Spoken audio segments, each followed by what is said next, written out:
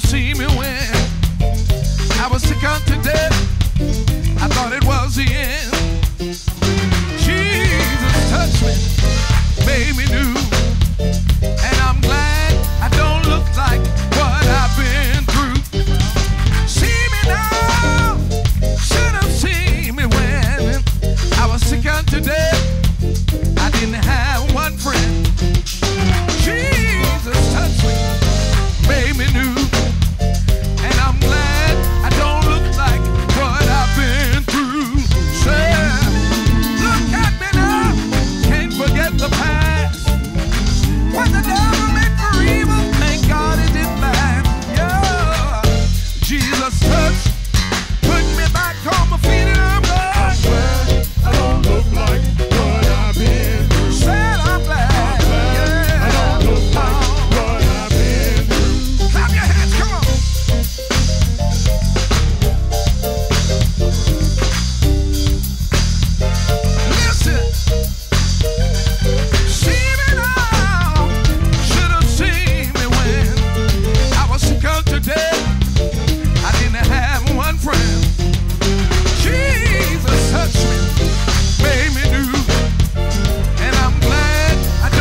like what I've been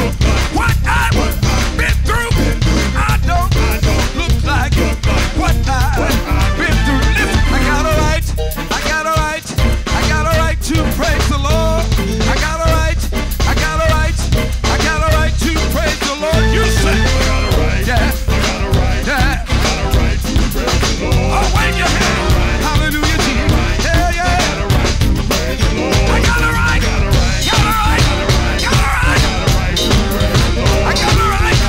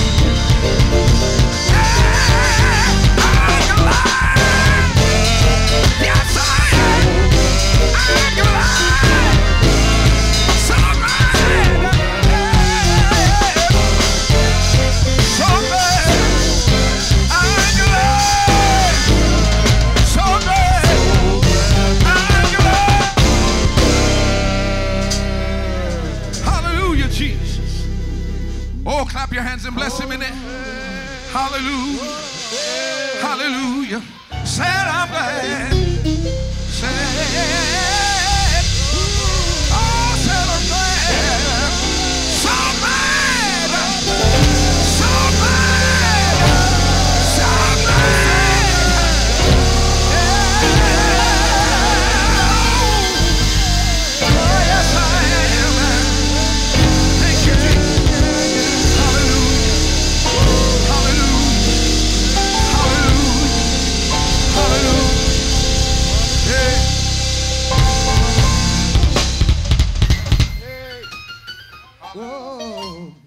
Thank you so very much to our singers for ushering us into the presence of Almighty God. What a great atmosphere and a great way in which we come to give God glory, honor, and praise. Thank you for worshiping God with us here at the Fountain. We hope and pray you will enjoy this service of worship. Let's ask God's presence to be with us even the more. The word of the Lord says, keep on loving each other as brothers and sisters. Don't forget to show hospitality to strangers. For some who have done this have entertained angels without realizing it. May we pray. Father, we say, take further control of this service. Let your spirit be made known among us. Have your way in this place. And we promise to give you glory, honor, and praise. These and all other blessings we ask in your son, Jesus' name. Amen, amen, and amen. Come on, singers, take us further into the presence of Almighty God as we worship and give him glory.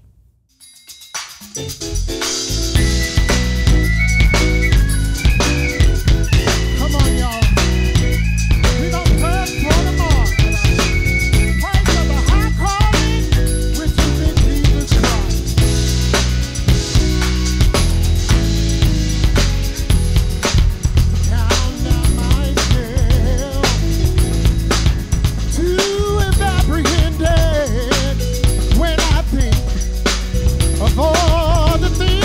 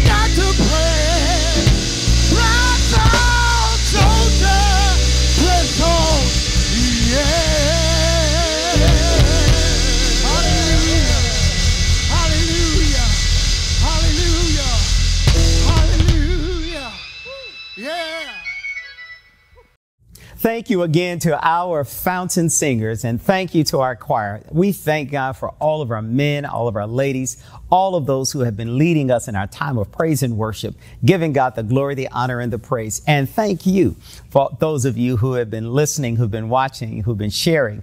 We want to say thank you for helping us as we have praised and worshiped God, because, you know, the Bible tells us wherever two or three are gathered in his name, there he is in the midst. We feel his presence with us on today. Today, I invite you to continuously serve the Lord with joy and with gladness as we're coming towards the end of our summer months. And we're so grateful that our children are making their way back to school.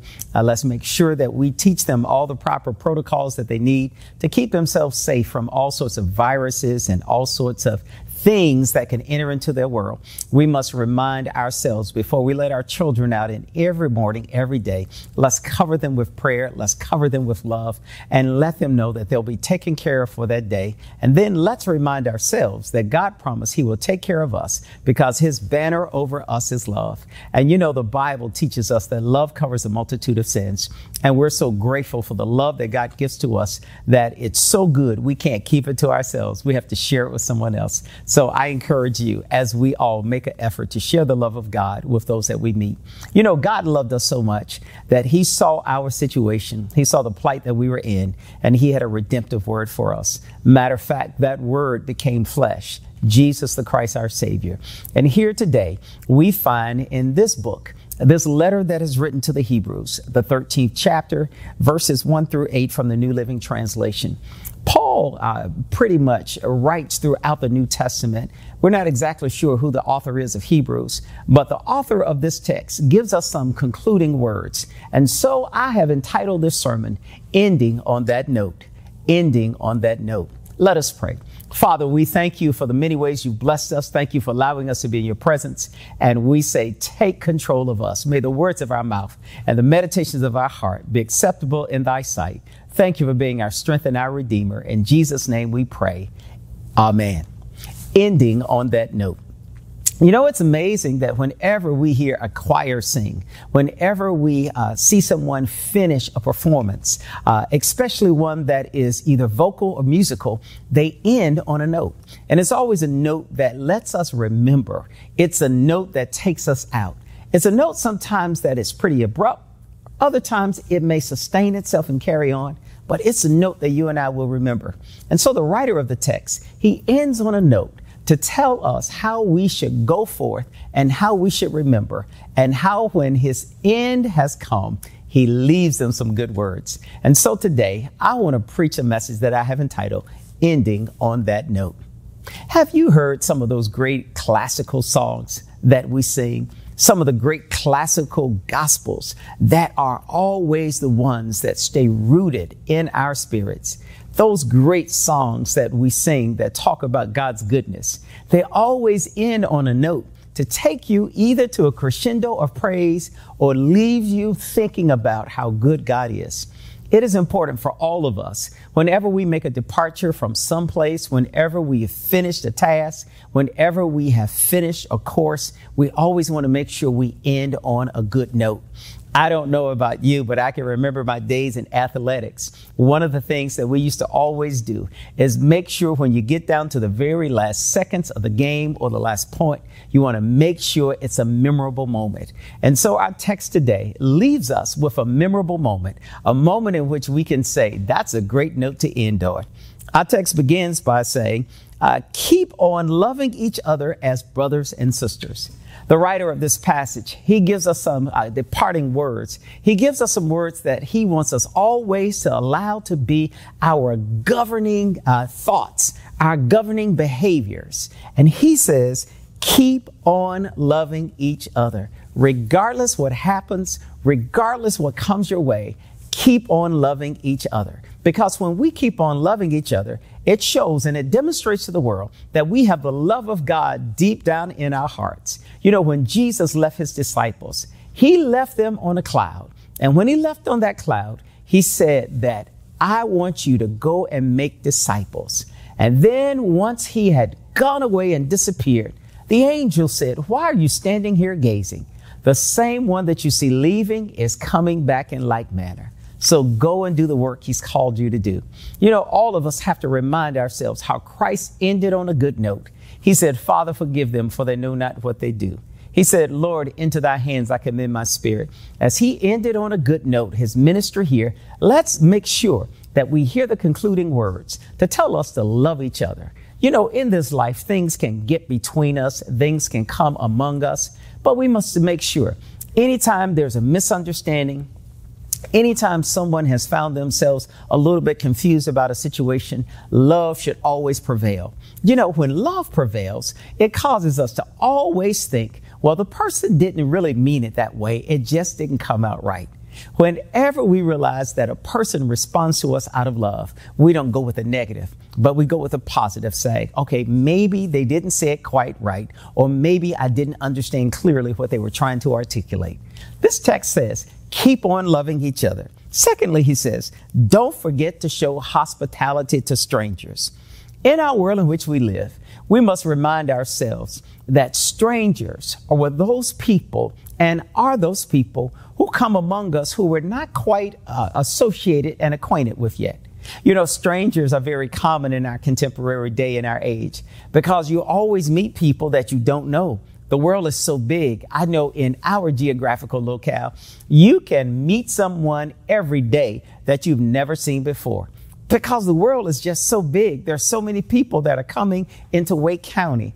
It lets us see when we look at our demographics and our statistical data, there are people who are moving into Wake County every day. So every day you can meet a stranger. The text begins to help us to know that after we love each other as brothers and sisters, secondly, we have to show hospitality to strangers. You know, the ministry of hospitality is one of the greatest ministries that we find throughout the Bible. Whenever we see persons going into different regions, and if they were visiting, you see hospitality.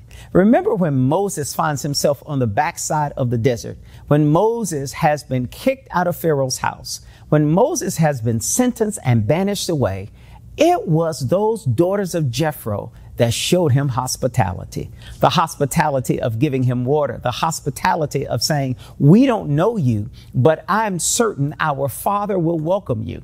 We must remind ourselves whenever we meet people, we have to show hospitality. This is so profound because as we begin our academic school year, we will have students in our class. We will have colleagues that we've never met before, never seen before.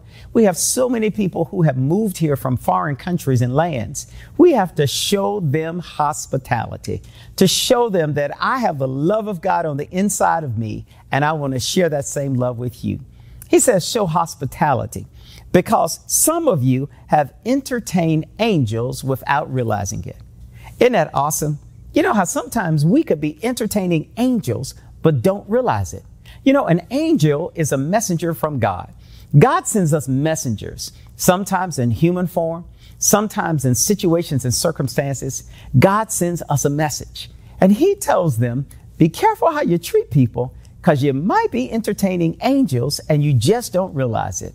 You know, that tells me that I need to treat everybody with love and dignity, because if there's an angel who is coming to greet me, that could be the message that God wants me to have. But I have to be open to receive that message. I have to show hospitality. I have to show friendliness. I have to show godly kindness to the person, as opposed to saying, I don't know you. Why should I trust you? Why should I welcome you in my world?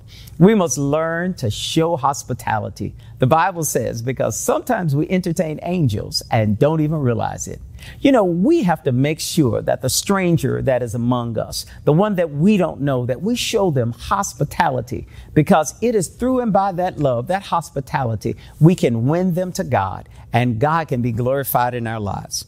He says, remember those who are in prison. He goes from hospitality of strangers to say, remember those who are in prison. When we begin to look at the statistical data of those that are incarcerated, we must ask ourselves the question, what have I done to visit those who are incarcerated? Jesus tells us, whatever you've done to the least of these, my brothers and sisters, you've also done to me.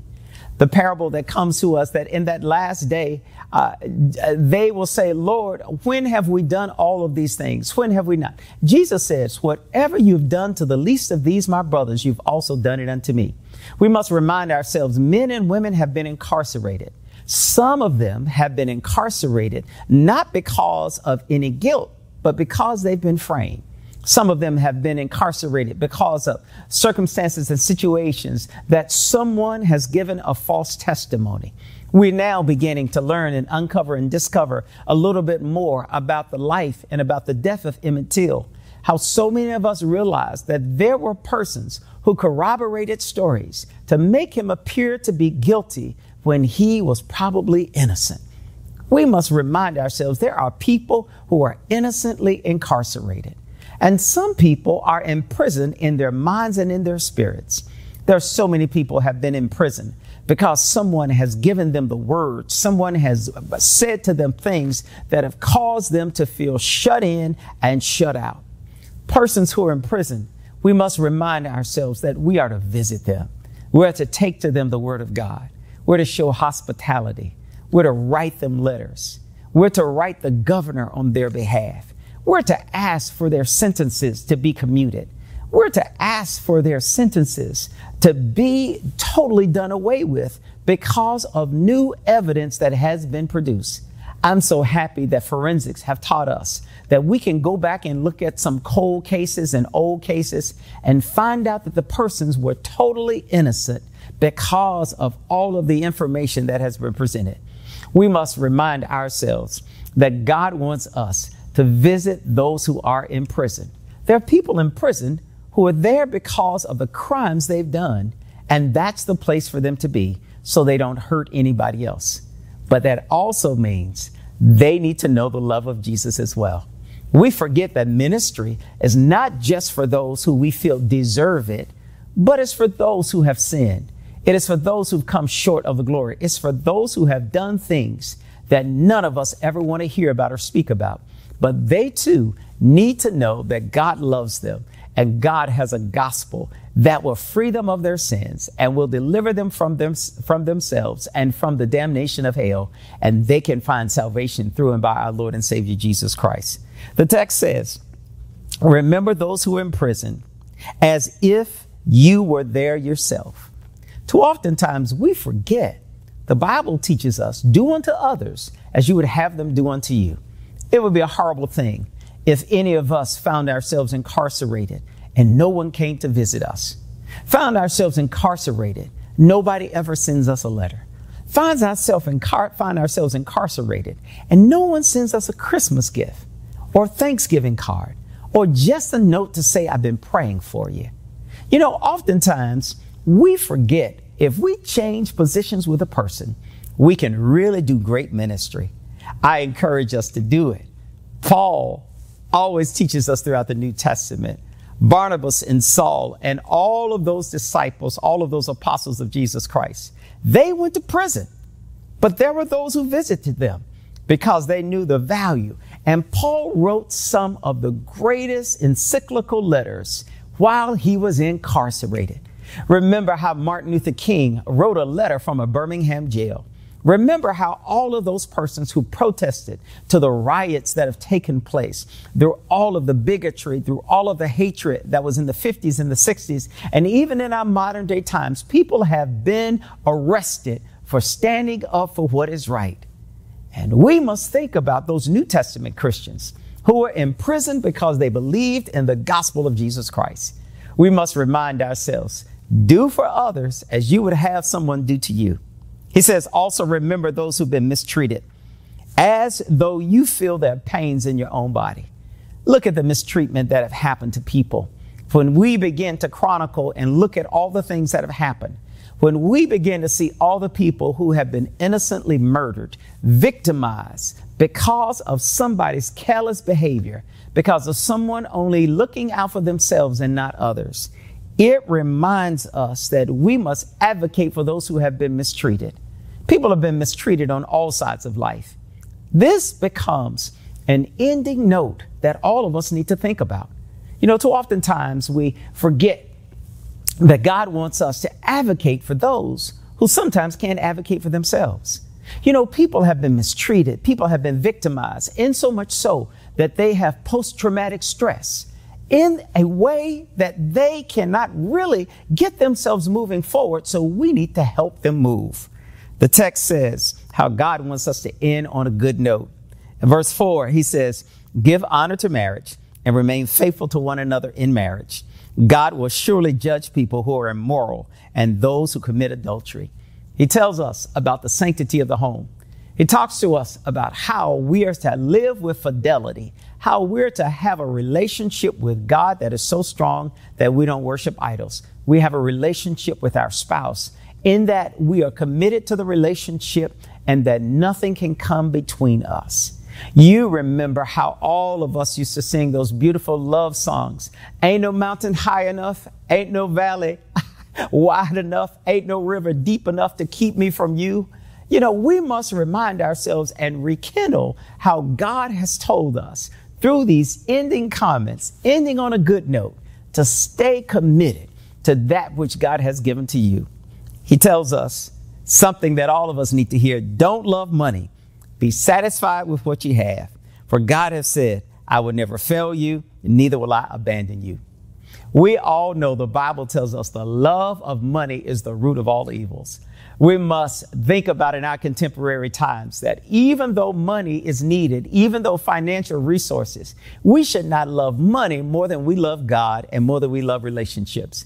When our relationship with God is intact, our relationship with everyone else is as well. We don't have to worry about those situations of always looking out for money. You remember years ago, there was a song that was saying, money, money, money. Everybody got to have it. They called it that mean green, the almighty dollar. We must remind ourselves God is the only almighty. The dollar will fail. The Bible tells us all these things on heaven and earth will pass away because God is going to make all things new. He shows us and he reminds us that God's love will never fail. It will never abandon us. And for that reason, we have to hold on and remember how we can end on a good note. He says, the Lord is my helper, so I will not fear. What can man do unto me? As he begins to quote that God is our helper. When we know God is our helper, we know man can't do anything to us. You might be able to hurt our body, but nobody can determine where our soul will go if we have surrendered to Almighty God. When we've surrendered to Almighty God, our souls will always be at peace with God. A good ending note tells us, put our ultimate faith and trust in God. Let's be committed to relationships that God has given to us. Let's not put material possessions before God nor before anyone else. Let's make sure we treat each other with hospitality and that we welcome each other. Let's remember to love each other.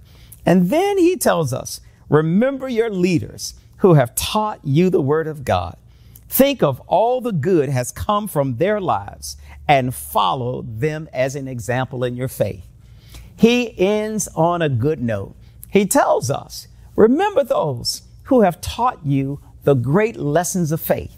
Remember those who have labored among you.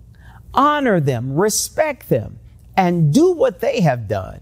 Share the good news of the gospel with someone else. It is always important for all of us to pass on what God has given to us. Just as we have others who have led us, we in turn must become leaders for others. He reminds us, remember those who are the leaders among you who labor in the word. We have to thank God for our parents. We have to thank God for our Sunday school teachers. We have to thank God for those who have taught us in the ways of the Lord. We have to thank God for those who have labored hard, as they call in the vineyard, to do what God has asked us to do, and that is to share the good news of Jesus Christ. When you and I share the good news of Jesus Christ, when we do all the things that we've been asked to do, because he finishes all up, and he ends on a good note by saying Jesus Christ is the same yesterday, today, and forevermore. Now, that's a good note to end on. It's always good to end on the note that Jesus is the same. He's the same as he was yesterday. Oh, I'm talking about how God has done great and wonderful things. You remember on yesterday or days gone by, how he healed a woman with the issue of blood, how he healed blind Bartimaeus, how he turned water into wine, how he raised up the widow of Nain's son, how he did so many great and marvelous things yesterday, how he called Lazarus back from the dead. Oh, on yesterday, God has done so many things. All we have to do is look back and think about all that he has done.